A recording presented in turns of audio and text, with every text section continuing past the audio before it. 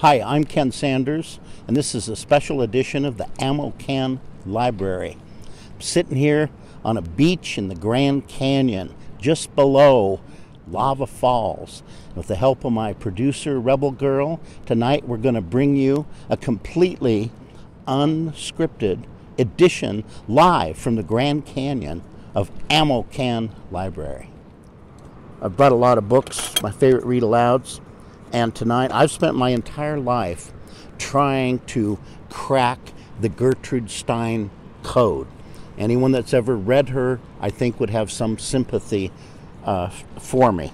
But I think this wonderful little book, Gertrude Stein's America, Your Native Land is Your Native Land. It certainly is. This particular book is made up of Ms. Stein's travels in America with Alice B.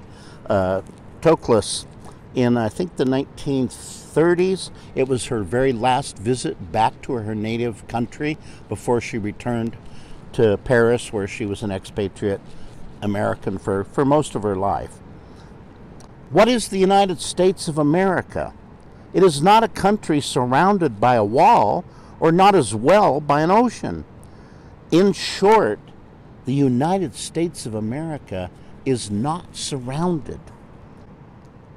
In America, they want to make everything something anybody can see by looking. This is very interesting. That is the reason there are no fences in between, no walls to hide anything, no curtains to cover anything. And the cinema, they can make anything, be anything anybody can see by looking. That is the way it is. The wooden houses of America excited me as nothing else in America excited me. The skyscrapers and the streets, of course, and everybody knowing you, of course, but not like the wooden houses everywhere. I never stopped being excited by the wooden houses of America. I liked them all, almost best. I like those near the railway stations, old ones, not very old ones, but still old ones, with long, flat, wooden surfaces, painted sometimes, and sometimes not. I've always wanted to write about how one state differs from another. It is so strange. The lines are ruled lines on paper. I never stop having pleasure in the way the ruled lines separate one state from another.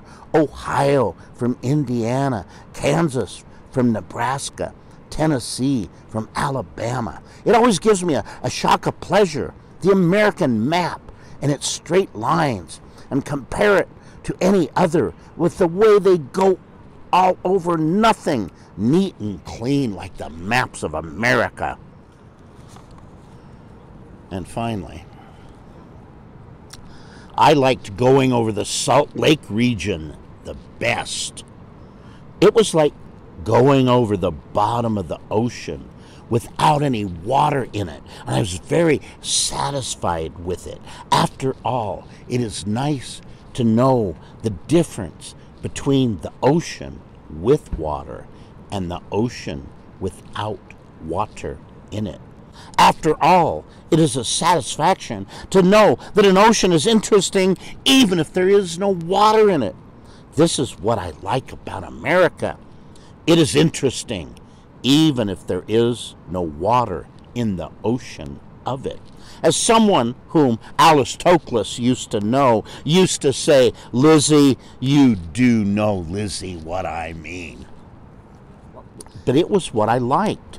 And then the barrier at the end of it, and then the ranges, the high ranges for the cattle. They always tell about that in the stories of the cowboys. And then gradually getting down lower, there was not much grass there.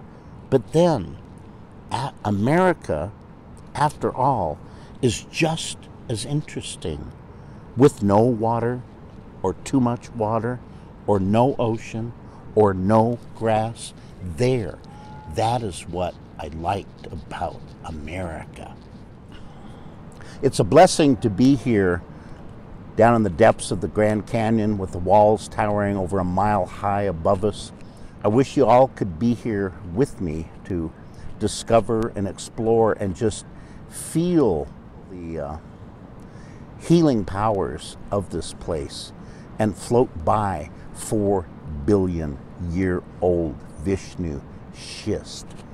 That never gets old, let me tell you. Thanks for watching.